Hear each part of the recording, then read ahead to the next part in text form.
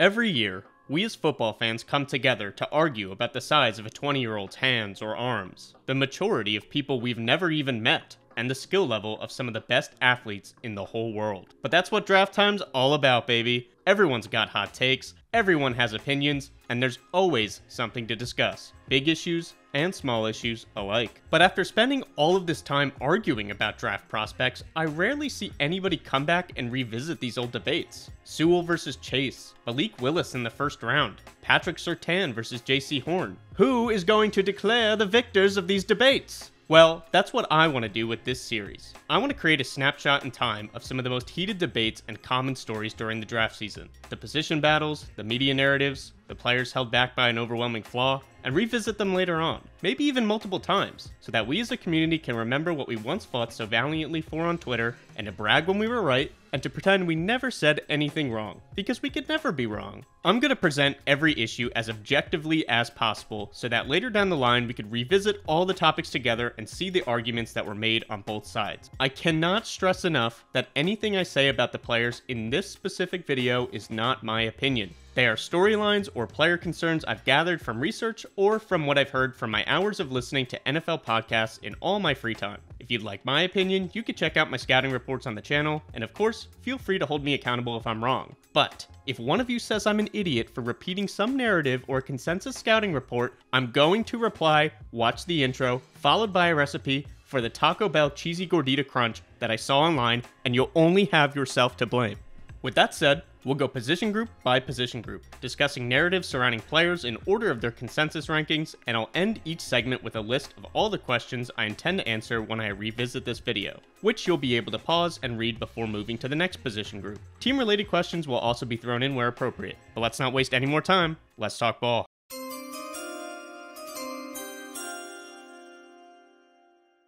Although it was once a highly contested debate, the general consensus is that the top quarterback in the 2024 NFL draft class is none other than USC quarterback Caleb Williams, who is considered one of the greatest quarterback prospects of all time, alongside names like Elway, Manning, Luck, and Trevor Lawrence. Williams was a highly sought-after recruit out of high school, and even before the 2023 college season, was already being talked about as if he had locked up the #1 overall pick in the 2024 draft. Many analysts have bestowed the highly sought generational tag on Caleb due to his rare mixture of tools, creativity, and ability to read the full field when he wants to. Williams has the arm talent to make any throw from the field, can deliver the ball without a clean base, on the run, and from different arm angles, reminding many of Patrick Mahomes. Like Mahomes, he dazzles outside the pocket with incredible sidearm throws deep downfield, evades defenders in the pocket to buy time for his wide receivers and create space to throw, and has eyes in the back of his head to know where all the players are on the field without even looking at them. But for many, the big question is whether he could play in structure. If you've seen my Caleb video, you know my opinion. But for the purpose of objectively cementing the current narrative, the narrative about Caleb Williams is that he plays far too much hero ball, doesn't take what the defense gives him, and holds onto the ball too long to wait for a bigger play, or because he needs to see the wide receiver open instead of throwing with anticipation.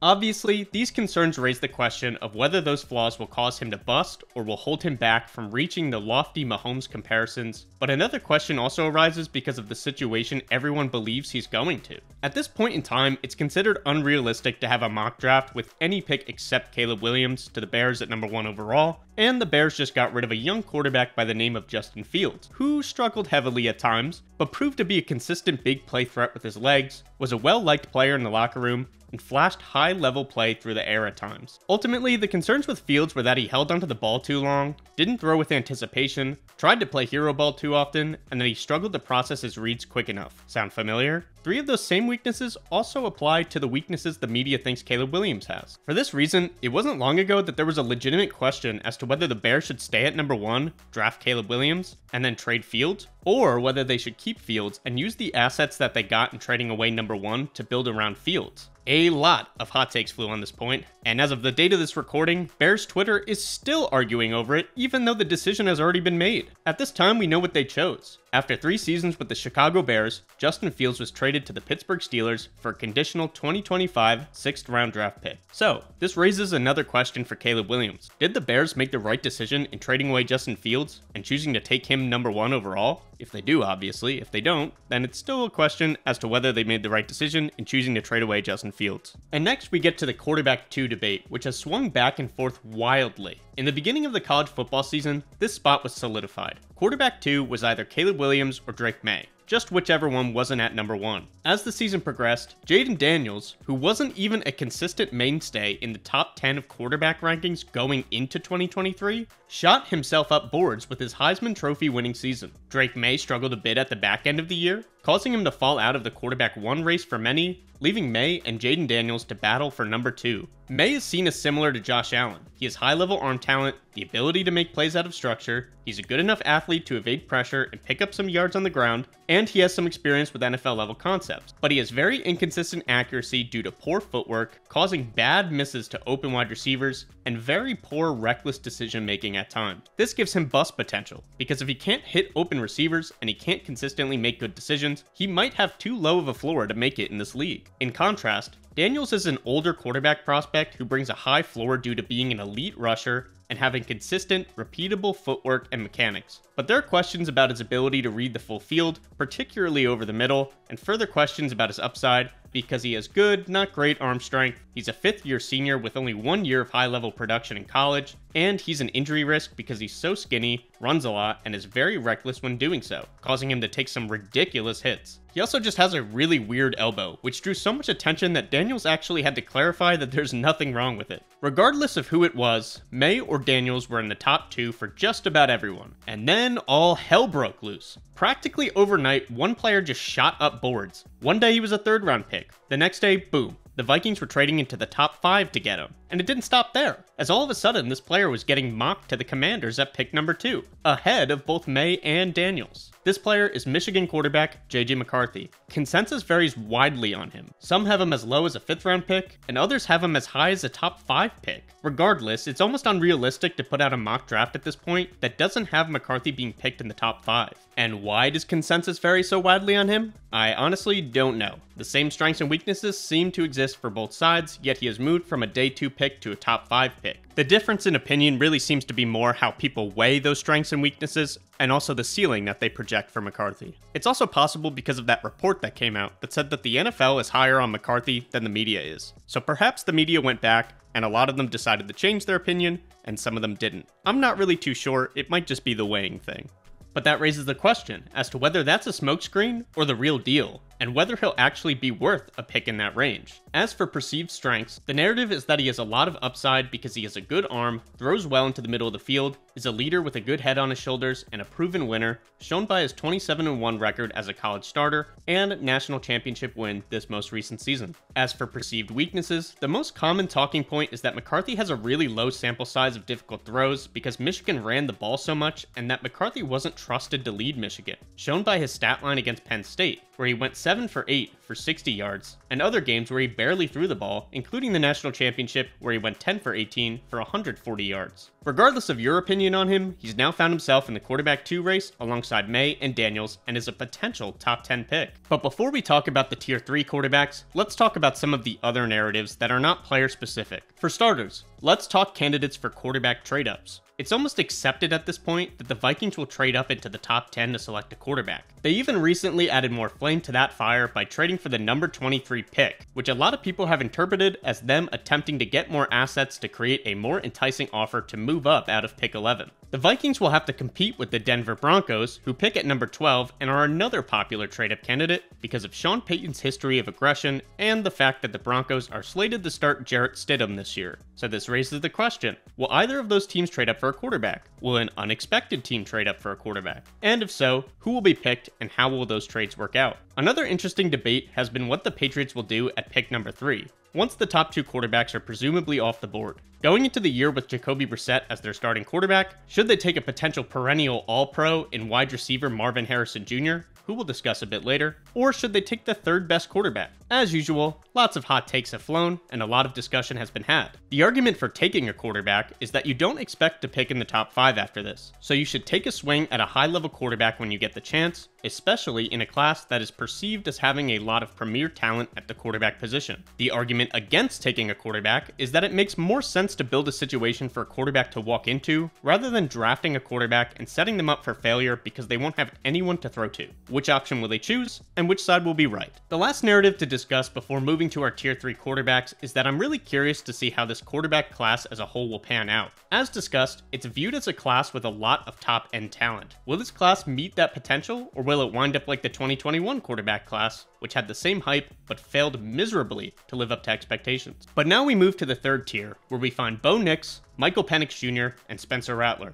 Bo Nix is seen as a player with a good floor because he's above average in many areas, but not quite elite in any one area. The concerns with him are that a lot of his production in college was inflated by very easy passes, that he wasn't asked to read the full field, and that he is an older prospect who struggled early in his career before transferring from Auburn to Oregon. The argument against Nix is that a player without any elite tools can't become an elite quarterback, so I'm interested to follow his career and see how that goes. Will the lack of any elite tools really hold him back? Like I said, he's perceived to be above average in a lot of areas, so it's very possible that with a good team around him, he could be an excellent quarterback. Penix Jr. is a polarizing player because he's seen as an elite deep ball thrower with a good arm, but he struggles to throw with anticipation to the middle of the field, doesn't throw particularly well off platform, and was surrounded by Rome Odunze, an award-winning offensive line, and 2 other likely day 2 picks. On top of those concerns, there are further concerns about his injury history because he suffered 2 torn ACLs and had shoulder surgery twice, and other concerns about his ceiling because he's almost 24 years old. Penix really shot up draft boards after an excellent performance against Texas in the college football semifinals, almost leading to a CJ Stroud Georgia game situation, which you can hear about in my draft storylines video from last year. There are many saying that if he had lost that game, he would easily be a first-round pick. However, we didn't quite get there, because Penix went on to win, struggled in the national championship, and essentially put himself right back where he originally started. However, it raises that question of whether he can unlock that high level of play he showed in the Texas game at a consistent rate in the NFL, kind of like how CJ Stroud was the Georgia game CJ Stroud his entire rookie season. The last quarterback in this tier is Spencer Rattler, who was the #1 overall prospect in his high school recruiting class, and in many ways was supposed to be what Caleb Williams wound up being, as he was the incumbent starter at Oklahoma at the time Caleb Williams first arrived there. He would struggle and get replaced by Williams, leading him to transfer to South Carolina. There were concerns about his maturity stemming from his appearance a few years ago on the Netflix documentary QB1 Beyond the Lights, but according to most reports, those concerns don't exist nearly as much now. He's a prospect that a lot of people like because he's a good playmaker with high-level arm talent, but he does fall into this range because he can be slow to process the field, inaccurate, and there are some concerns about whether he truly has become more mature. But it'll be interesting to see if he can recapture the magic that once made him the #1 overall prospect coming into college. Lastly, we have our other quarterbacks, which I'll mention quickly in order of the storylines I find most interesting, starting with Joe Milton, who has an absolute cannon for an arm. Seriously, he has an elite arm. The second he steps on an NFL field, he will have the best arm talent there, but he's so inaccurate and he practically has nothing else to pair with his arm, except the size to play tight end. At this point in time, we still don't know if he'll stay at quarterback or switch to tight end. Jordan Travis is another interesting name because he was a Heisman candidate leading FSU to the college football playoffs until he sustained a season-ending injury, infamously leading to FSU not making the college football playoffs despite being 13-0. Lastly, Sam Hartman is a name many people are intrigued to follow, so we'll throw it out there as a future question to see what happens with him. So that's the end of our first section, meaning that's the end of all the quarterback narratives. To summarize this section, these are the questions I'd like to answer upon revisiting as it pertains to the 2024 quarterback prospect. Take a moment to pause and read them if you'd like, and then join me to talk about the wide receivers.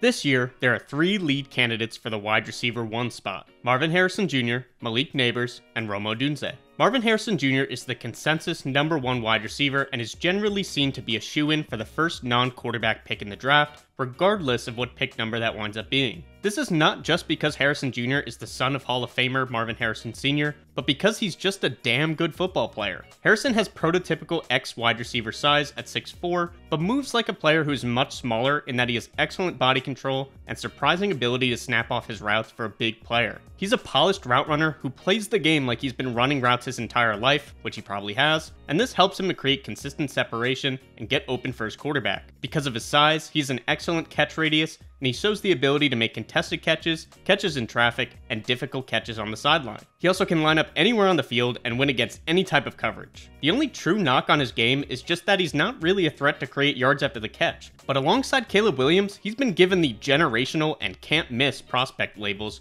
requiring us to check back in and see if he can meet those expectations. But recently, there's been a really big push for Malik Nabers as wide receiver 1 over Harrison. I don't know who was the first person to do this, but the first person I saw do it was Lance Zierlein of NFL.com. He had Nabers as his #1 overall prospect in this entire class since before the NFL Combine. The argument is that for the media, Marvin Harrison Jr. is usually wide receiver 1 because he has a more diverse skill set and they're not drafting for a particular team. But Nabers has a more limited skill set, but is better at what he does well, which could cause him to be higher on certain teams' boards. As for his specific skill set, it can be described in one word: explosiveness. He's a super sudden, shifty mover with instant acceleration and deceleration and excellent body control to create separation. He's generally considered to be the best separator in this class, but he also adds the run after catch component that Marvin Harrison Jr. doesn't. Nabers uses his shiftiness after the catch to consistently create yards that other wide receivers just can't get because they don't have the ability to make defenders miss in space like he does. He's also one of the youngest players in this draft at only 20 years old. He wins at every area of the field, and he can play from the slot or from the outside, although that last point is contested. Although he's a smaller wide receiver who isn't necessarily a high-level contested catch receiver, he's certainly a formidable challenger to the wide receiver 1 spot in this draft. And even when he isn't somebody's wide receiver 1, I often see people say that he would be their wide receiver 1 in most classes and that he's the best prospect in years if Marvin Harrison Jr. weren't in this class. Is that true? Can he go above Marvin Harrison Jr.? Will he have a more productive career than Marvin Harrison Jr.? Not sure, but I can't wait to find out. But there's another guy in this tier, although it is pretty contested. Some say he's right up there, others say there's a massive tier gap between the first two and him, and this player is Rome Odunze of Washington. Odunze is an elite contested catch receiver with strong hands to bring the ball outside his frame or through contact. In fact, in 2023, his 75% contested catch rate was 3rd highest, as he went 21 for 28 on his contested catch opportunities. He's a fluid mover with good straight line speed and X-wide receiver size, and he's an excellent ball tracker who does his best work at the catch point. Although he's not as often seen in the wide receiver 1 discussion because he's not as good of a separator as Malik Nabers or a threat to create yards after the catch, he is often described as being a wide receiver 1 in most classes, and is often talked about in the discussion with Nabers and Harrison Jr. But does he belong in that tier? Outside of the top 3, the question has been posed as to whether this is the deepest wide receiver class of all time. The record for most first-round wide receivers is held by the 2004 NFL draft class with 7 wide receivers taken. But outside of our top 3 wide receivers that we just discussed, there are 7 other names that frequently find themselves in the first round of mock drafts: Brian Thomas Jr., A.D. Mitchell, Keon Coleman, Ladd McConkey, Xavier Worthy, Troy Franklin, and Xavier Legette. This means it's possible that 10 of the 32 picks in the first round of this year's drafts could be wide receivers, destroying the previous record. But it's not just first round talent either. PFF has 21 wide receivers ranked in the top 100, NFL.com has 18 wide receivers in the top 100, and NFLMockDraftDatabase.com has 20 wide receivers in the top 100, with 13 going in the first 2 rounds, which would tie the 2-round record set by the 2020 draft class. But in that class, only 3 wide receivers went between 64 and 100, putting 16 in the top 100, and this class is predicted to have 20 in the top 100, giving it the potential to break the 2-round record if one of the wide receivers predicted to fall just outside the 2nd round makes their way in. It's also cool to note that 26 different wide receivers ran a 1.55 second 10-yard split or lower. With that said, I'm looking forward to see if this class is as deep as we think. But let's talk about the individual players in the 2nd tier, starting with our deep threats: Brian Thomas Jr., Xavier Worthy, and Troy Franklin. Brian Thomas Jr. is the highest ranked because he has the size and strength of an X wide receiver, but the skill set of a deep threat. He has excellent straight line speed to win over the top and pretty crazy body control. However, some pundits really don't like Brian Thomas Jr. and have him ridiculously low on their boards because they think that he's a one-trick pony and he can do nothing else except win deep. He's the consensus wide receiver 4. Chris Sims has him as wide receiver 2, ahead of Marvin Harrison Jr. I have him at 16. You have him at, what do you say, 8? 9. The question for him is whether he can refine his route running to be a more consistent winner in the other areas of the field, and whether he can become better at the catch point. Xavier Worthy and Troy Franklin are usually a little bit further down. Xavier Worthy broke the combine record this year with his 4.21 second 40-yard dash, and his speed shows on tape, as he has the ability to absolutely fly down the field, leaving cornerbacks in the dust. The concerns with him are that he doesn't have the strength to beat press or work through contact in his routes, that he's shorter so he doesn't have as wide of a catch radius, he's not very good at the catch point and struggles to make catches through contact. Troy Franklin is kind of a mixture of the two, as he's taller than Worthy and shorter than Brian Thomas, and he also does his best work winning over the top with his excellent speed and instant acceleration. The concerns with Franklin are that he is way too skinny and struggles heavily to work through contacts during his route, and his hands are very unreliable, as he's not someone who will bring in contested catches, and he'll even drop easy passes, as he had 9 drops in 2023. The biggest question for all 3 of these prospects is whether they can break the mold of just simply being a deep threat and can prove to be a more well-rounded, consistent contributor in the NFL.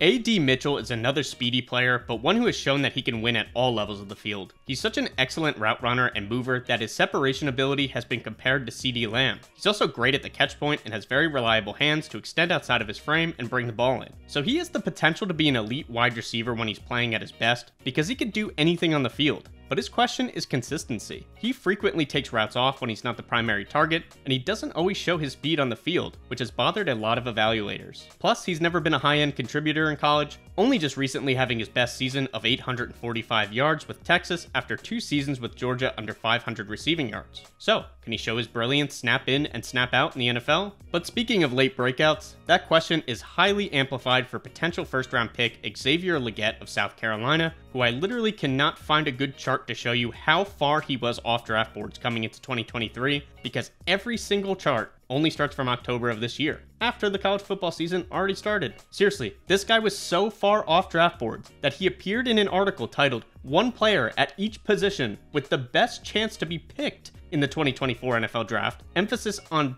be picked, not a high pick, and he came in at second at his own position to a different wide receiver on the team. It's no wonder why either. He had played college football for 4 seasons and had only gained a total of 423 yards. His best season came in 2022 with 18 receptions for 167 yards and 2 touchdowns. His late breakout is best explained in this thread by Brett Coleman, which does an excellent job of explaining why it took Legette until his 5th year. As a 5th-year senior in 2023, he had a breakout season with 71 receptions for 1,255 yards and 7 touchdowns, shooting him up draft boards. People loved that he was 6'3", comparing him to DK Metcalf because of his high-hipped frame and one-cut route running, an excellent catch radius, and elite contested catch skill. And then we learned that he was actually only 6'1", which was kind of shocking, but he still showed all those things on tape, even if he's 2 inches shorter than expected. So he's still a consensus borderline first rounder, early second rounder. So the biggest question for him is this really his real voice? A lot of coaches came and hollered at me before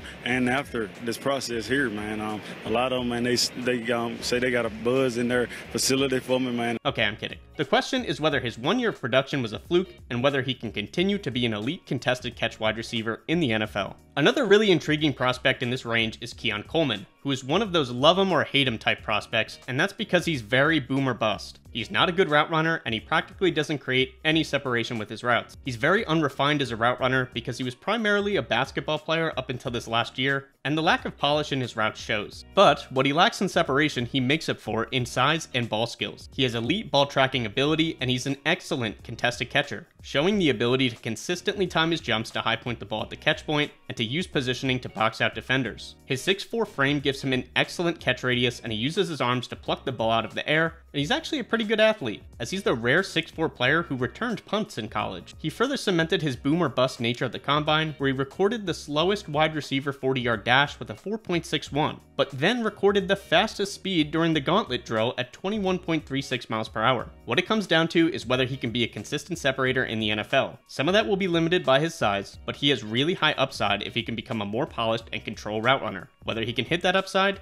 is the question. And now it's time for our speed round, starting with Malachi Corley, who is constantly given the comparison to Deebo Samuel. Can he live up to it? What about Ladd McConkey and Ricky Pearsall? Will they prove to be the typical white slot receiver, defined by their scrappy, blue-collar, hard-working mentality, and of course, bringing their lunch pail to work? Jermaine Burton is a really intriguing player because he's an excellent route runner with explosive movement skills, and he's a high-level athlete. He's seen as a guy who doesn't have very many weaknesses, but he's fallen down a lot of draft boards due to serious character concerns. These arose from arguments with fans on Twitter, and an incident in which he allegedly hit a woman who stormed the field after Alabama lost to Tennessee. Where will he go? And will he prove to be a more mature player in the NFL? Can Brandon Rice, son of one of the best to ever do it, Jerry Rice, live up to his family name? Is Johnny Wilson, the monstrous 6'7" wide receiver from Florida State, a tight end, or will he stay at wide receiver in the NFL? Will Devontae Walker fix his drop issues that he showed at the Senior Bowl? Can Luke McCaffrey maybe show some flashes of being similar to his brother in the NFL? Here's also a couple late sleepers that people really like, so let's check them out in the future to see if they break out. Javon Baker, Malik Washington, and Jamari Thrash. That'll end the wide receiver segment. On screen are the questions I'd like to answer upon revisiting as it pertains to the 2024 wide receiver prospects. As before, you can pause and then meet me in the next section for the running backs.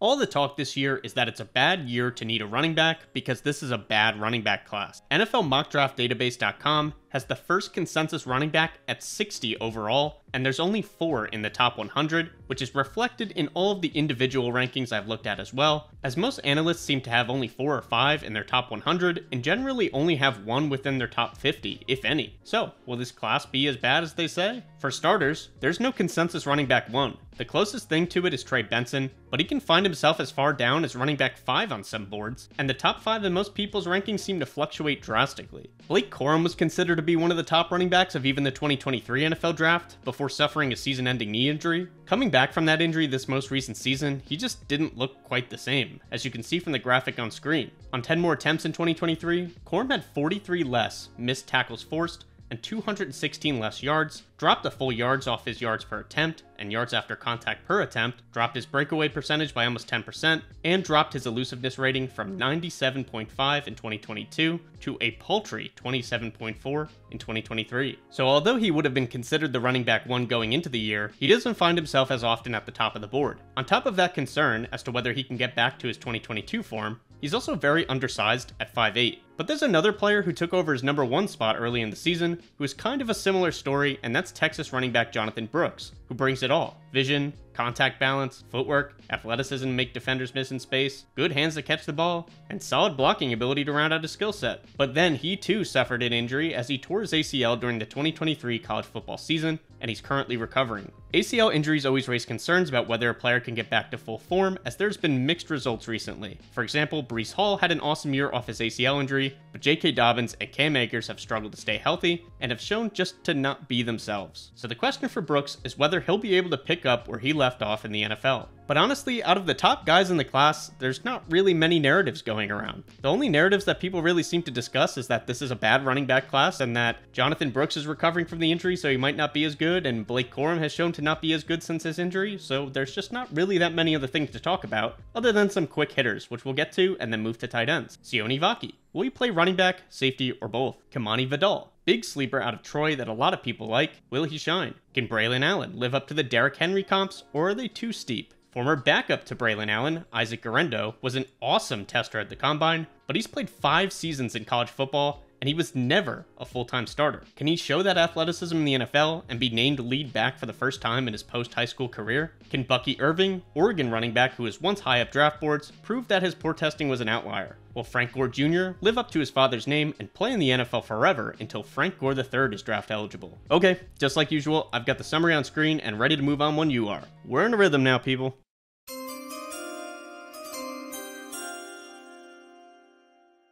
Any discussion about the tight ends has to start with Brock Bowers, who's been considered a high-level prospect since even last year, and would be the number 1 in most of the recent draft classes. Bowers has rare athleticism for the tight end position, making him a threat to separate anywhere on the field and to outrun the defense after the catch. He's just excellent in every phase. He gets open, he's reliable catching the ball, and he's a beast after the catch, shown by his 17 missed tackles forced in 2023, which was the second most for tight ends. Quarterbacks also had a 142.3 passer rating when targeting him, which was 5th best. But he's not just one of those receiving-only tight end types either. He's actually an excellent blocker due to his willingness and good technique. So what's the holdup? Well, the first question is where he'll be taken, as the debate rages on about the value of taking a tight end in the top 10, but even the first round in general. But the next question is closely related. If he's picked in the top 10, will he be worth that pick? Also, will he stay at tight end? He's one of these guys that you can say can just kind of line up anywhere. He's pretty undersized for a tight end and may struggle to effectively work as an inline blocker in the NFL, so it's possible that he may be best for a big slot type role. And he has the same versatility as Kyle Pitts, but with a better blocking profile, so he's kind of a fascinating prospect to watch. At the time of this recording, the consensus pick is that he'll go to the Jets at number 10. Outside of Brock Bowers though, there aren't many questions besides a few short ones, so then we'll get to offensive line. The first is whether Ja'Tavion Sanders can prove to be a good NFL player. He's excellent movement skills and he's awesome at catching the ball through contact, but he's a poor blocker and not a great route runner. He also tested way worse than expected at the combine. Speaking of testing, can Theo Johnson and Just the Tip Ryman show their RAS scores on the field? Theo Johnson had an insane 9.99 score, ranking as the second best tight end ever in terms of testing. Tip Ryman wasn't far behind with a 9.93. Another interesting player is Eric All, who comes from Iowa, which if you didn't know is tight end university. He's proven to be a good player, but he struggled heavily to stay on the field, playing only 10 games in the last 2 seasons and suffering 2 straight season-ending injuries. Can he stay healthy? Alright, you get the drill now. Pause, read the summary, next position. Come on, we got things to do.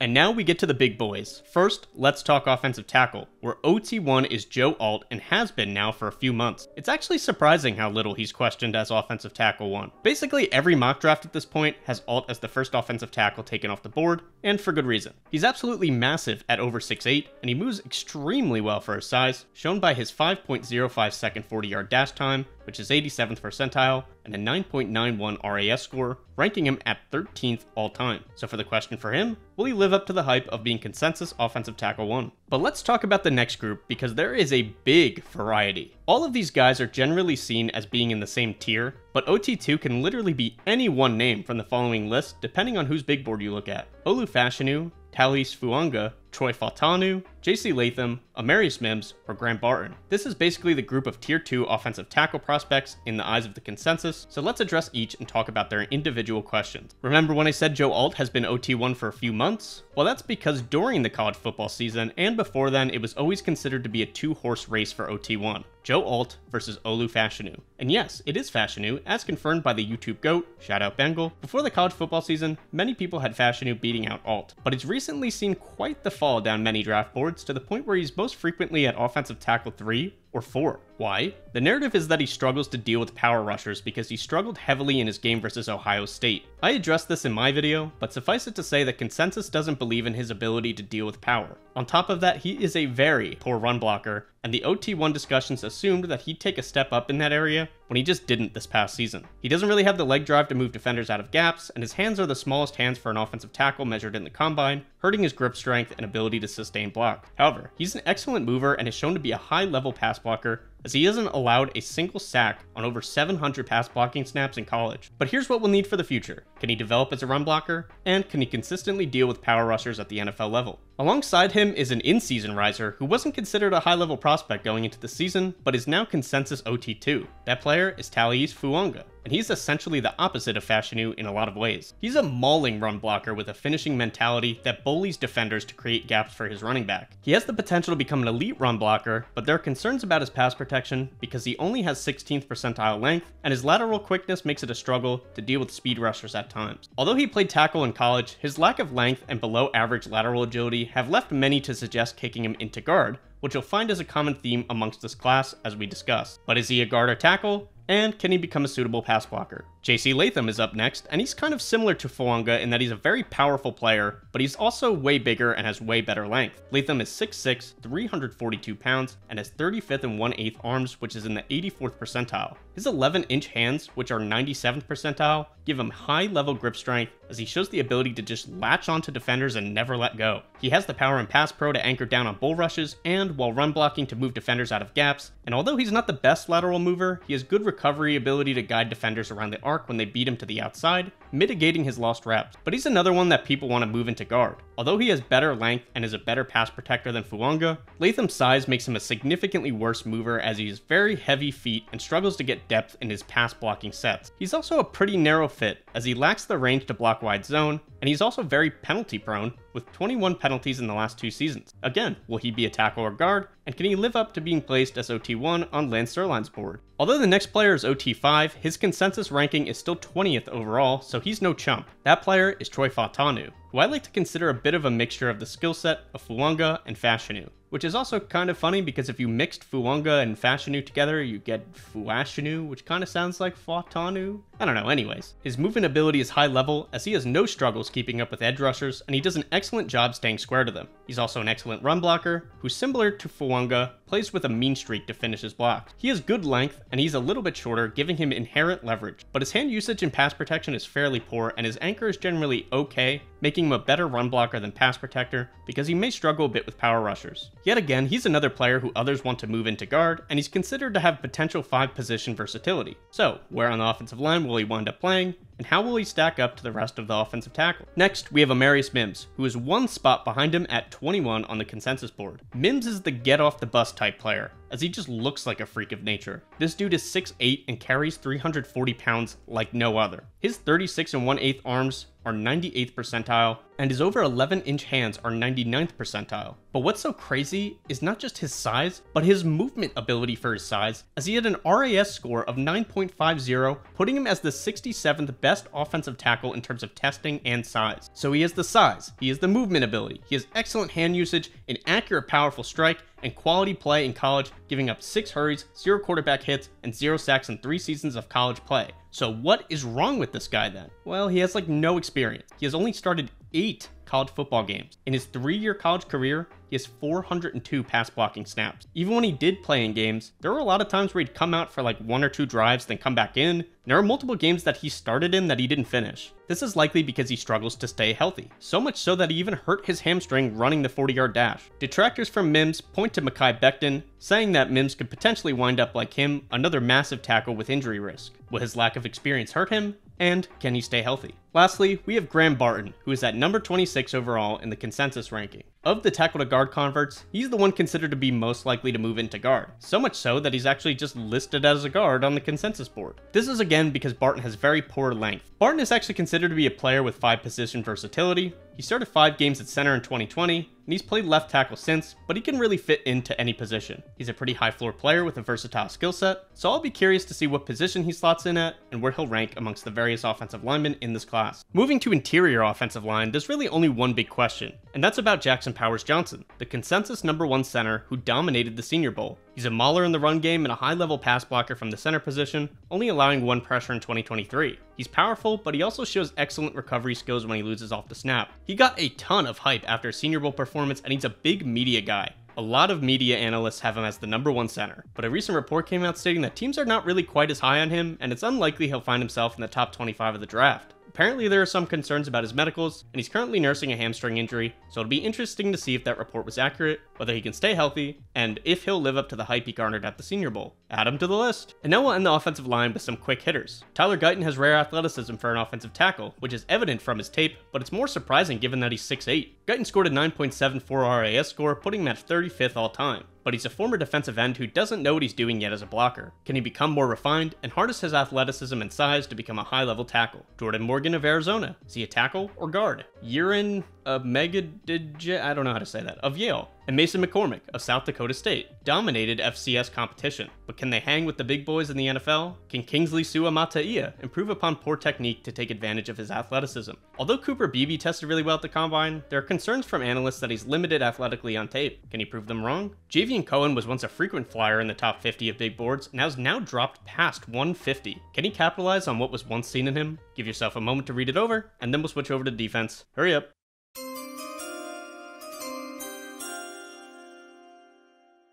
Now, we switch to the other side of the ball, and we'll start with defensive linemen. First, turning to edge rushers. The big 3 of this class are Dallas Turner, Jared Verse, and Laiatu Latu. Although boards generally vary, the consensus board has Dallas Turner at number 1. Turner is an excellent athlete who works best as a 3-4 outside linebacker due to his speed to beat offensive linemen to their landmarks, and his ability to drop into coverage. He showed excellent ability to transition his speed to power to drive back offensive linemen into the pocket. In 2023, he had a 19.6% pass rush win rate, showing that he's a consistent threat as a pass rusher. But he's also a very good run defender, showing the ability to set the edge in college. The concern with Turner is that he's not a particularly refined player. He's just a couple different moves, but he doesn't really have that diverse of a pass rush skill set to keep offensive linemen guessing. That creates problems for Turner when he can't win with his first move, because he'll struggle to counter offensive linemen when they get into his chest. Another concern for Turner is his weight, because he weighs 247 pounds, which is in the 10th percentile for edge rushers. This creates concerns with him as a run defender because it's not known if he'll be able to consistently set the edge in the NFL. He also relied heavily in college on winning with his speed to power move, and it's concerning because we don't really know if he'll be able to consistently win with power like that in the NFL when he only weighs 247 pounds. So that begs the question, can he show the same ability to win with power in the NFL that he did in college, and can he become a more refined player and unlock his elite ceiling as a pass rusher? Alongside Dallas Turner is Jared Verse, who is a pure power rusher. Like Turner, he's not the most refined player ever, and he doesn't have a huge bag of tricks to dive into, but he has overwhelming power in his hands to violently strike offensive linemen and get them off balance, allowing him to use his excellent leg drive to further collapse the pocket. His speed to power move is excellent due to very good burst off the line of scrimmage, and he shows the ability to sometimes win the edge too in order to at least threaten to win inside, through, and outside of the offensive lineman. The concerns with Verse are that he doesn't really have the length you want for someone who primarily wins with power, and as mentioned, he could use a few more moves to counter when the offensive linemen get into his chest, similar to Dallas Turner. Lastly, we get to Laiatu Latu, which, if you don't know anything about him, he's the real deal in terms of refinement. He's highly praised by many as one of the most refined pass rushers to come out of the draft, if not the most. Unlike Turner and Verse, he has about a million different moves he can pull out at any time, and he's extremely effective at picking his spots to counter an offensive lineman's punch. Alongside his refinement, it was thought that he'd test poorly, but he actually turns out to be a pretty good athlete, and he has pretty solid bend to threaten to win around the edge too, which, when combined with his quick hands, excellent pass rush skill set, reactionary athleticism, and non-stop leg drive, led to a whopping 26.2% pass rush win rate in 2023. However, Latu's 20th percentile arm length will make it difficult to win against NFL level competition, and the narrative surrounding him is that he mostly capitalized by winning a lot against poor offensive tackles and struggled against fellow draft prospects when he played against them. Additionally, Latu has big medical concerns as he had a neck injury taking him out of football for 2 straight seasons, which eventually led to him medically retiring and ultimately transferring from Washington to UCLA. Can he stay healthy? And can he win against top competition? Let's now move to the other edge rushers outside the top 3, starting with Chop Robinson. Chop is seen as having complete boom or bust potential. In terms of strengths, he's an elite athlete with a crazy explosive first step off the line of scrimmage and excellent speed to stress the edge. He can frequently win with athleticism alone because he's just such an excellent athlete in terms of his flexibility, twitch, and speed. However, he's a complete bull in the china shop out there. When I said that Turner and Verse were not particularly refined, I meant that relative to the typical edge one. They both do have a few pass rush moves and will set up tackles and come in with a plan every now and again, but none of that is for Chop right now. He doesn't really use any counters to free himself from blocks, so if he can't win with athleticism and a tackle gets into his chest, he's basically done. He doesn't have great length, leading to him missing with his hands a lot when he tries to establish first contact, and he doesn't come into snaps with a pass rush plan or really vary up his approach in games to set up tackles and to have it pay off later or to counter their approach. This makes him a dangerous pick, but his ability to win with just his athleticism, which will still show up at times in the NFL, makes him a very high reward pick if he can put it all together. But will he? Another fascinating prospect is Austin Booker, who's all the way at 100 on the consensus board, but he's Lance Zierlein's edge 5, which just shows that people vary pretty widely on him. Zierlein's not the only one who's that high on him. Here's how I'd describe him. Put together Turner and Latu, then don't ever let that player play, ever, and then you get Austin Booker. Here's what I mean. Booker, like Latu, has a diverse pass rush skill set to win with spins, cross chops, and other moves. And like Turner, he has great length, the athleticism to threaten the edge, and the speed to power move to threaten to collapse the pocket. He also has very good bend, helping him to flatten to the quarterback and finish his winning reps. But the guy has literally only 254 career pass rushing snaps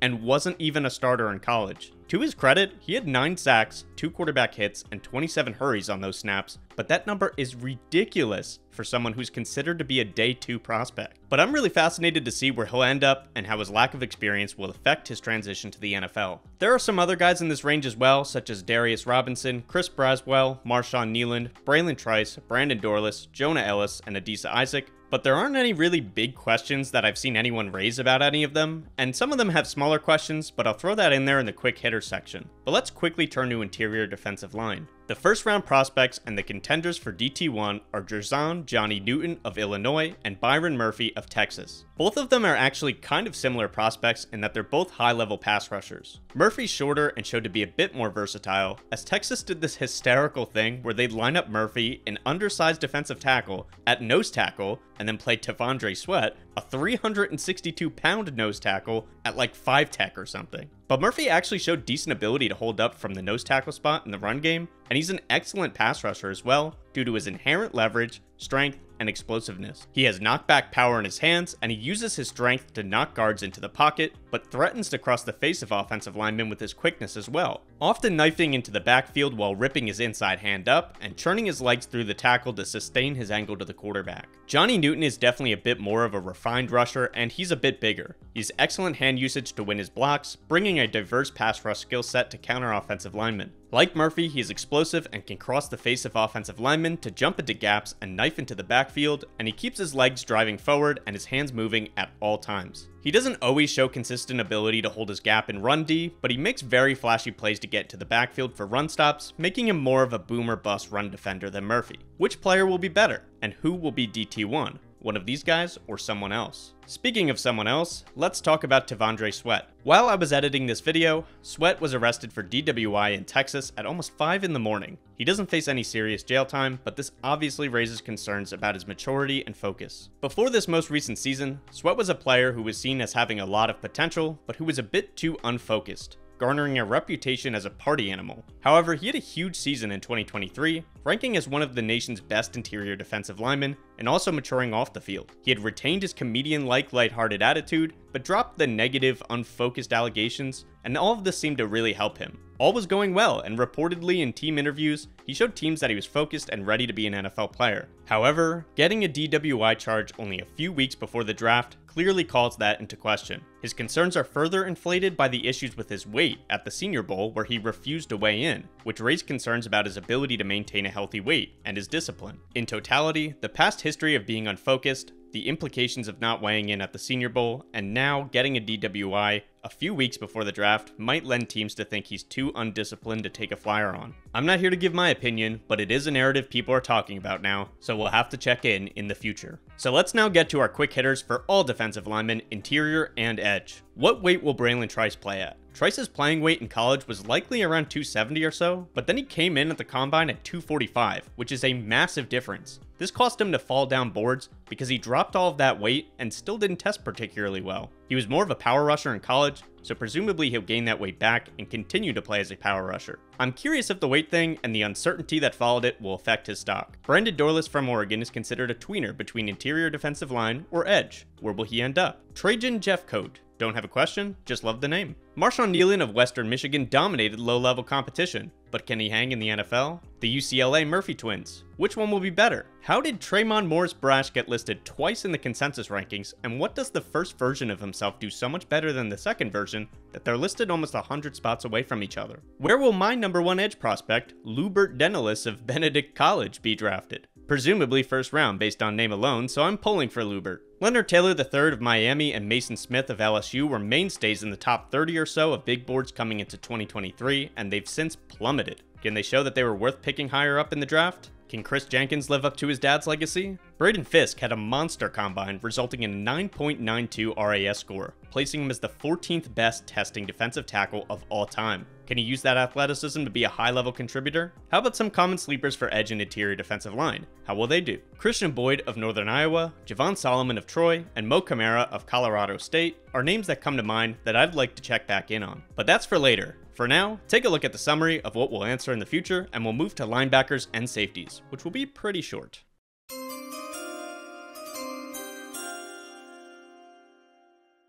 We're going to talk about safeties and linebackers together because these two positions are going to be very quick this year. The #1 narrative about both of these positions is that they're both considered to be pretty poor classes relative to most years. Let's first talk linebackers, as this year has the potential to be the first year that an off-ball linebacker is not taken in the first round since 2011. Now let me qualify that stat real quick, because I looked it up myself. The definition of off-ball linebacker versus edge gets murky sometimes, so I personally went through all the most recent classes, and I'll show on screen now who were the off-ball linebackers taken in the first round in each of the classes. In 2011, Von Miller and Ryan Kerrigan were classified at linebacker, but they're really both more edge rushers, not off-ball linebackers, so we're going with 2011. And after I did all that work, I found a chart from Austin Gale that I'll show you in a second, so that was a big waste of time. But anyways, back to the point. There are only 5 linebackers considered to be in the top 100 this year, with the first player being Edgerrin Cooper of Texas A&M, coming in at 42 overall on the consensus board. But it does rotate quite a lot. Cooper is a high-level athlete who needs to develop the instincts for the position, fitting much in the mold of many recent first-round draft picks at the position, such as Zaven Collins, Kenneth Murray, Devin White, Rashaan Evans, and Tremaine Edmonds. However, the NFL has learned that this is not really an archetype that is frequently successful in the NFL, and it's better to pick these types of players in later rounds, leading to players like Trenton Simpson and Drew Sanders going in the 3rd round of the draft last year, and will likely lead to Cooper falling to somewhere in day 2 of the draft. Next on the consensus big board is Peyton Wilson from NC State, who has spent a lot of time as linebacker 1 in this class, but as of the date of recording, he is linebacker 2.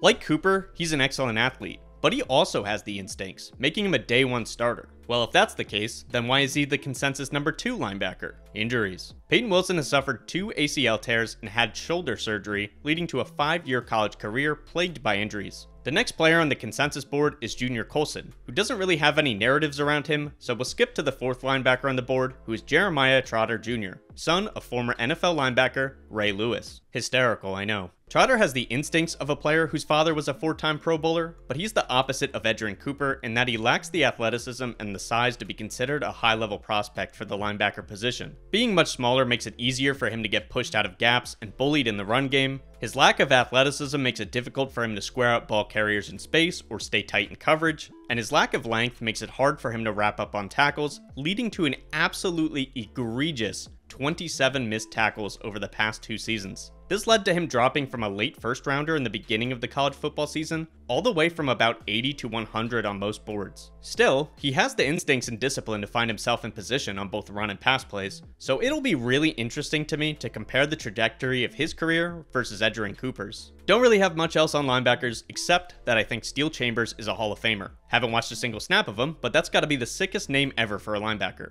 Let's move to safeties now, where this is also considered to be a pretty poor class. Tyler Nubin is generally considered to be in the top tier on his own from what I've seen, and his consensus ranking isn't even until 45. He's seen as an all-around good player due to his athleticism, anticipation, and ball skills. Nubin is actually Minnesota's all-time career leader in interceptions with 13, and he had a 20% forced incompletion rate on throws in his direction. But having only 1 safety in tier 1, and not even until the middle of the 2nd round, begs the question, is this safety class going to be as poor as it's made out to be? In the 2nd tier are Javon Bullard, Cameron Kinchens, and Kalen Bullock. Both Kinchens and Bullock were safety 1 on a lot of people's boards and considered late 1st to early 2nd round picks coming into the college football season. This is because they are both very good in coverage. Kinchens had 11 interceptions and 10 PBUs in the past 2 seasons, and Bullock had 7 interceptions and 13 PBUs in the last 2 seasons, alongside a 15.9% forced incompletion rate. However, after everybody got to the tape, they both fell due to similar concerns: tackling and run defense. Each struggles in their own way. For Bullock, it's with strength. He's actually so lightweight that he's a full 3 inches taller than Kinchens, but weighs 15 pounds less. This makes it difficult for Bullock to play in coverage against tight ends, and makes him a non-factor in run support due to being washed out of plays and being unable to complete tackles, shown by his 10 missed tackles in 2023. Kinchens does a little bit better in the strength department, but he's a worse athlete, is much shorter, still pretty lightweight for the position, and struggles heavily to finish his tackles, shown by his 24 missed tackles in the past 2 seasons. I'm curious to see whether these guys can improve on their struggles and continue to be good pass defenders in the NFL, such that they can show that they shouldn't have fell down draft boards. Otherwise, there really isn't much else to say on the safety position. I'd like to follow up on 2 pretty popular sleepers though, in Dadrian Taylor-Demerson of Texas Tech and Tyke Smith of Georgia, to see where their careers go. So onto the list they go, and with that, the summary of this section is complete, so feel free to pause, and we'll finish with cornerbacks.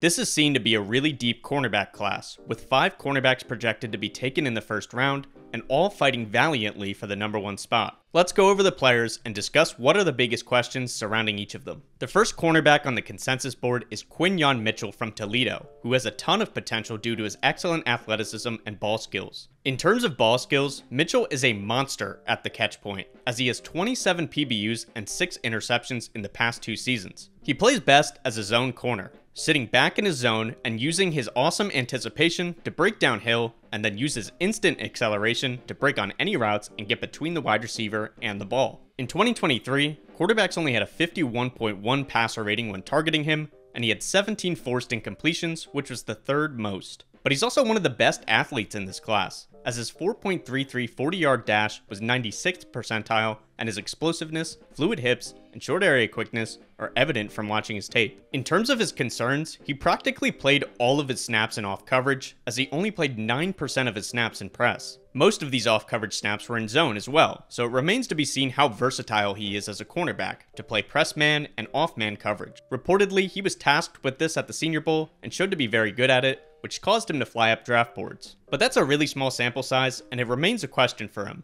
Additionally, he played at Toledo, which is a lower level of competition, so it remains to be seen how he'll handle the precision and high level of athleticism that NFL competition brings. The next cornerback on the board is Terrion Arnold, who is a recent cornerback convert. He's sticky in man coverage and a good athlete with excellent stop-start ability to break on routes in front of him, but he struggles a bit in zone coverage with his assignments, and he's not a particularly refined player due to his lack of experience at cornerback, causing him to find himself out of position a lot. There are concerns about his recovery speed if he gets out of position, but this is debated by people very often. I've literally seen long speed in strength sections and weaknesses sections in different scouting reports for him. It didn't make it any easier when he ran a 4.5 40-yard dash at the combine, which is definitely not where you want it to be. Regardless, the question is whether he can become a more refined, well-rounded corner, and whether his long speed will be a concern in the NFL. Next is Cooper DeJean, where the debate has raged on for months regarding what position he even plays. Some say safety, some say outside cornerback, some say slot cornerback, and others say it doesn't matter, he can do all of them. DeJean has experience playing at all of these positions, and he has experience doing so at a high level. He's a great athlete in a straight line,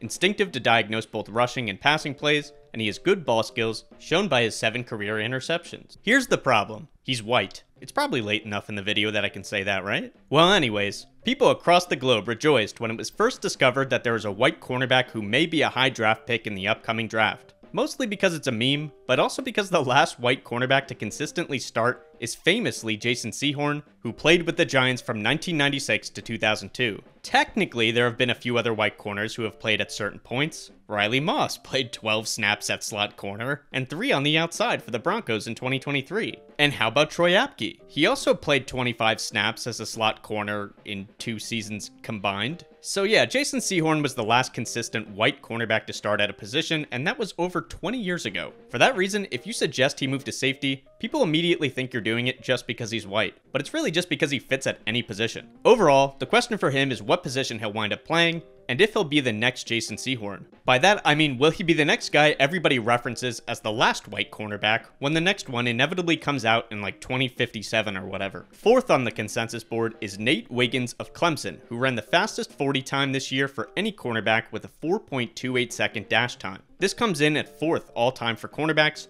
behind Kalen Barnes, DJ Turner, and Reek Woolen. But he's more than just an athlete, as he's sticky in man coverage, he uses excellent precise footwork to mirror cornerbacks during the route, and he has very fluid hips to stay in phase with wide receivers during route breaks. If he does get out of phase, his elite athleticism helps him to recover. His range in coverage and versatility to play man or zone makes him a fit for any defense and a potential elite cornerback. However, it's never that simple. The talking point with Wiggins has been, and will continue to be, his weight. At 173 pounds, his weight is literally in the 1st percentile for cornerbacks. This should be reminiscent of last year, where we discussed Emmanuel Forbes, who weighed in at 166 pounds and struggled very heavily during his rookie season in the NFL. Last year, I discussed how there were only 6 cornerbacks all time who weighed in at under 170 pounds, including the GOAT, Hamp Cheevers. I'm so happy I get to say that guy's name again. If we expand that list to 173 pounds or under, we get 15 players since 1999. Not really the greatest looking group of names, unless we're projecting Nate Wiggins' ability to bring a gun to an airport. Now, it would be disingenuous to suggest that Wiggins is anything like Forbes because he's a very different player in a number of ways, but people have stated that they're scarred by vouching for undersized corners because of Forbes and other ones before him, and depending on the success of Wiggins, or the lack thereof, he'll either end that narrative or enforce it when the next undersized cornerback comes around. In terms of the last cornerback in Tier 1, we have JJ McCarthy. Never heard of him? Well, what if I were to call him Kool-Aid? Oh yeah! I haven't done any extensive research on this, but there's a 100% hit rate on cornerbacks who use a food-related nickname as their official playing name, so he's basically projected to be an elite starter. In all seriousness though, Kool-Aid came into the season as the unquestioned #1 cornerback and has since dropped all the way to 5. Why? Well, for one, teams stopped throwing the ball his way in 2023, leading to the rise of his teammate, Terrion Arnold. Second, there are concerns about his overall athleticism. He's very polished and he has excellent technique in press, but he lacks the change of direction ability to consistently stay in phase, and he doesn't have great long speed. The narrative around him is that his lack of athleticism will make it such that he won't be able to be an elite corner, but he's a high floor cornerback prospect, which sounds good at face value, but that's actually shocking. Cornerback is the position with the most volatility in the NFL. There are constantly one-year breakouts, guys who have all-pro seasons followed by seasons of just being released or cut, and it's just generally very difficult to sustain success at that position. So I'm very curious about both ends of this question. Can he beat the low ceiling allegations and become an elite corner? If not, will he show he has a high floor as a cornerback to be a consistent starter in the NFL? The next player I want to address is far down draft boards, but once you hear the name, you may know why, as he's the biggest faller of this entire draft class. That player is Kalen King. Kalen King was once considered a first rounder coming into the year, and he was in competition with Kool-Aid McCarthy for the cornerback 1 title. This is because when people put on the tape of Joey Porter Jr. last year, they were enamored by what they saw on the other side of the field because King was dominant that year. King had a 90.1 PFF coverage grade, 9 PBUs, 2 interceptions, 0 penalties, a 59.3 passer rating when targeted, and he only allowed 313 yards in coverage on 49 targets. But he took a severe step back this year, to the point where some people are saying that he's not even a draftable prospect. In 2023, King's coverage grade dropped to a 55.7. He only had 1 pass breakup, he had 4 penalties, he allowed 61% of his targets to be caught, and quarterbacks had an 82.4 passer rating when targeting him.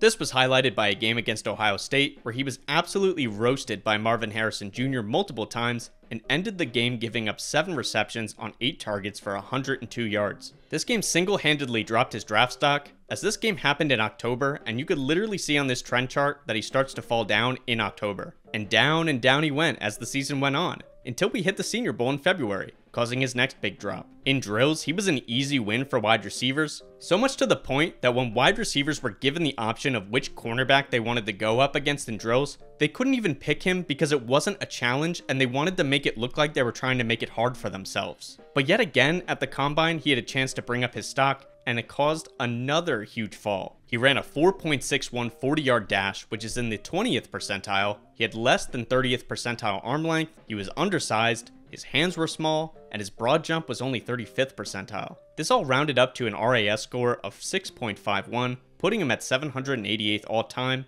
and further dropping his draft stock to where we see it today, around 140. But now to some quick hitters, where I only have 2. The first is Kamari Lassiter's 40 time, which was a big deal, with wildly differing reports as to what he ran at the pro day. What speed will he show on the field, and will it hinder him? Second are some sleepers I'd like to check back in on that I've heard a lot of people like. Max Melton, Kyrie Jackson, Andrew Phillips, Elijah Jones, Jarvis Brownlee Jr., Renardo Green, and DJ James are all names I've heard that people like a lot, so let's check back in on them. Also, I want it to be noted that I'd love to see TJ Tampa get drafted to Tampa for the memes. Anyways, that's it on the corners. Take a look at the summary, and I'll meet you in the next section.